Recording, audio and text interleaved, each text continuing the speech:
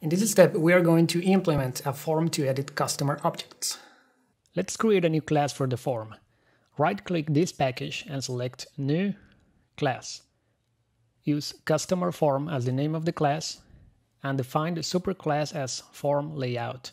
Form layout is similar to vertical layout, where it renders captions to the left of the fields. We have to define a field for each property in the customer class. Let's use a text field for the first name. And let's duplicate this line and change this to last name. Let's do it again for the email.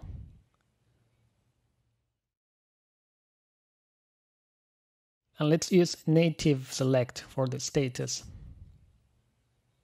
And the date field for the birth date. We also need a couple of buttons. One for saving a customer and another one for deleting. Okay, looking good for the input fields, but we'll need a reference to the service. A reference to the customer currently being edited, and a reference to the UI class because we want to update the list of customers from here. Let's implement a constructor for this class.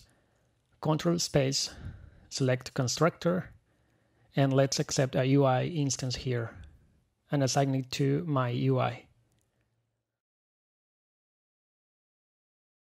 Right. Let's call set size undefined here to make the form use a minimum amount of space required by its content. And let's define a horizontal layout. And this time, let's use this constructor to add the components. This is for the save and delete buttons. Assign this to a new variable. And now we can add all the components into the form. First name, last name, email, status, birth date, and the buttons. Cool.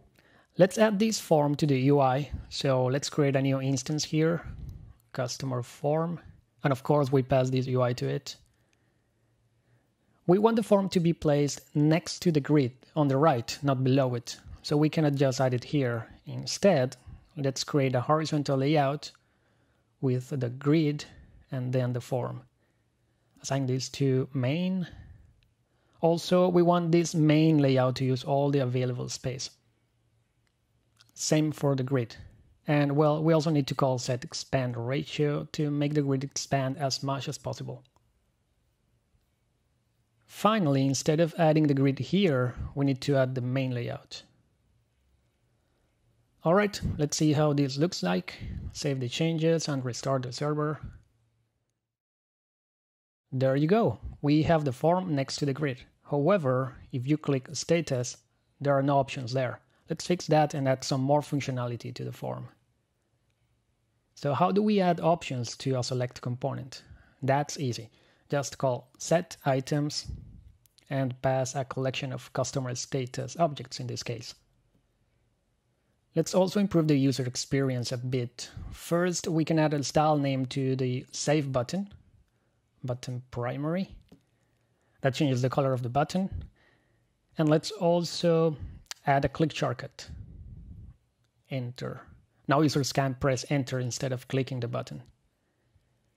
And let's finish this implementation by adding some methods that we will need in the next step. At this point, we have a form with all the input fields, but how do we connect the values in these fields to the customer object? Well, we use a binder for customer objects. And we can say binder use the instance fields in this class for the binding. This means that all these fields are going to be automatically bound to the corresponding Java fields in the customer class. But we need to provide a way to tell this form which customer instance to bind. So let's create a setCustomer method and tell the binder to use that customer instance. Also, if we set a new customer for this form, then it makes sense that the delete button is visible only if the customer was persisted at some point before. Otherwise, we cannot delete it. We should make sure that this form is visible when we set a new customer for it. And let's select all the text in the first name field to improve the user experience again.